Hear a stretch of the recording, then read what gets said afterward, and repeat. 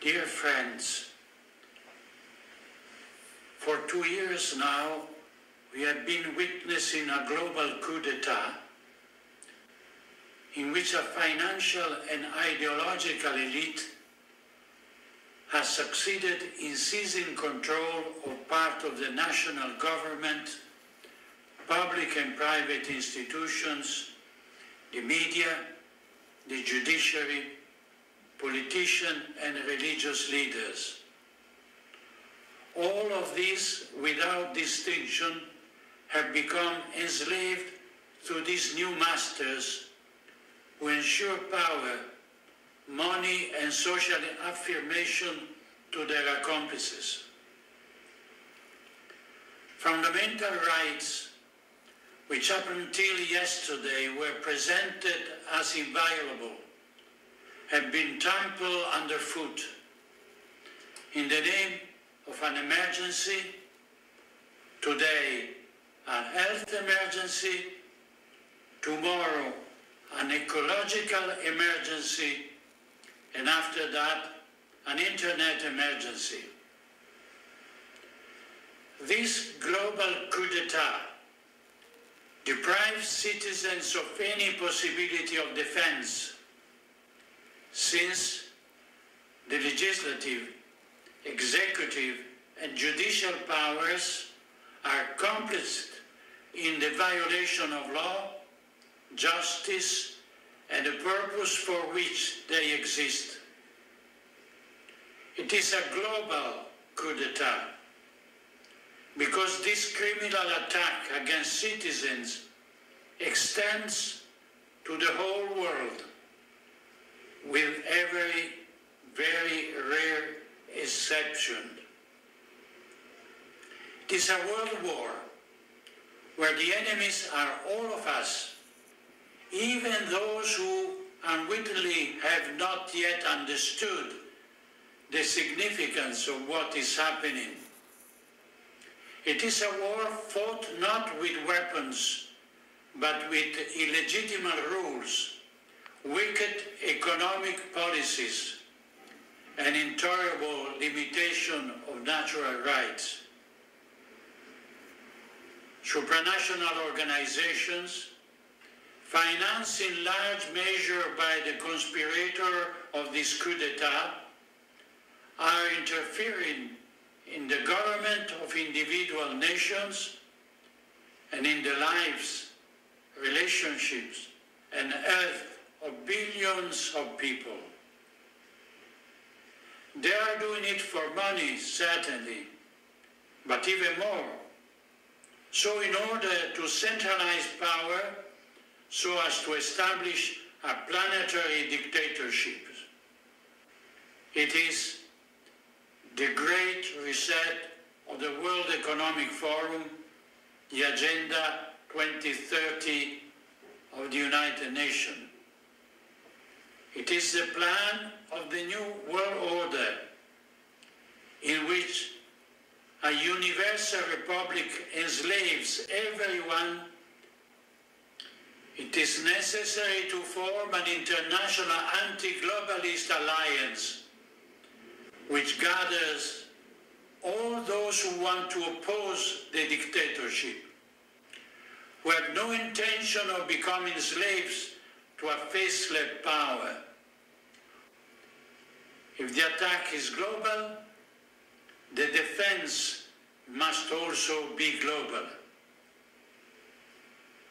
I call upon rulers, politicians and religious leaders, intellectuals and all people of goodwill, inviting them to unite in an alliance that launches an anti-globalist manifesto, refuting point by point the errors and deviation of this dystopia of the New World Order.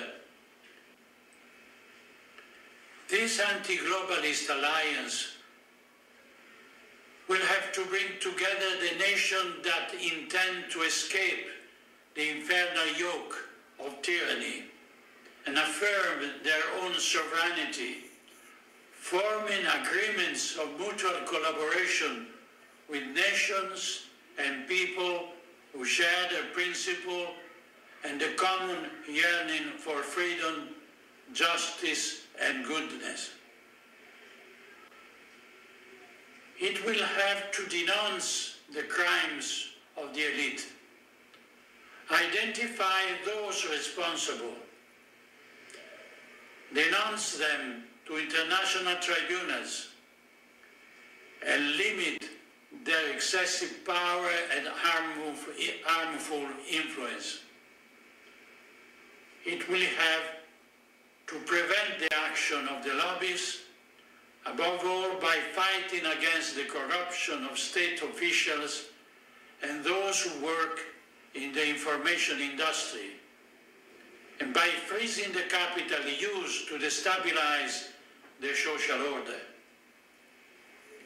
In nations where the government is subservient to the elite, they will be able to establish popular resistance movement and communities of national liberation, including representatives of all sectors of society who propose a radical reform of politics inspired by the common good and firmly opposed to the neo-Malthusian project of the globalist agenda. My appeal is made to political leaders and to rulers who care about good of their citizens, leaving aside the old system of political parties and the logic imposed by a system enslaved to power and money, disrupting the old system and putting aside the hostility that are desired by the enemies of humanity in the name of divide et impera. We do not accept our adversaries' rules because they are made precisely to prevent us from reacting and organizing an effective and incisive opposition. I see the hand Let us sign. found this anti-globalist alliance. Let us give. It is a simple and clear program. And let us free humanity from a totalitarian regime that brings together in itself the horrors of the worst dictatorships of all time. If we continue to delay, if we do not understand the threat that looms over us all, if we do not react by organizing ourselves into a firm and courageous resistance, this infernal regime that is establishing itself everywhere will not be able to be stopped. C'è chi ritiene di poter avere un rapporto personale, diretto, immediato con Gesù Cristo, al di fuori della comunione e della meditazione della Chiesa. Sono tentazioni pericolose, sono tentazioni dannose, sono, come diceva il grande Paolo VI, dicotomie assurde. Può succedere che qualche fratello o qualche sorella ci faccia problema o ci dia scandalo, ma il Signore ha affidato il suo messaggio di salvezza a delle persone umane, a tutti noi, a dei testimoni ed è nei nostri fratelli e nelle nostre sorelle con il loro dono e il loro limite che ci viene incontro e ci fa riconoscere. E questo significa appartenere alla Chiesa.